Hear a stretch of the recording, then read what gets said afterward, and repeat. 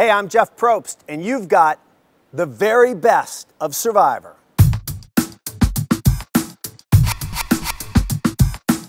Over the 24 seasons of Survivor, we've had some great highlights. A few of mine that, just off the top of my head, the first season. That's when the show was birthed. We had this big, fat, naked guy, Richard Hatch, who was creating this thing called Alliances, which we knew nothing about and didn't even know what impact it was going to have on the show.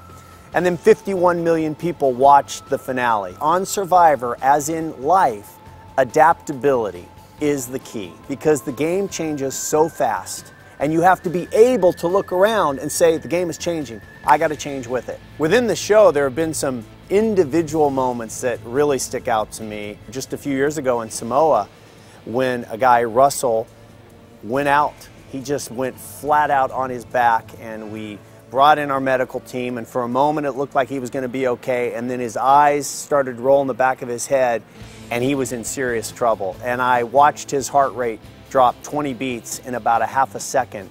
And it was, without question, the most afraid I've ever been on the show. I really thought we might be losing him. In our second season in Australia, when Michael Skupin literally fell into the camp fire, and when he came up, the skin was dripping off of his fingers, and he went into the ocean, and then our paramedics came and they flew him away, and he's okay. But it was so early in the show, and it really reminded everybody on the crew, this is for real.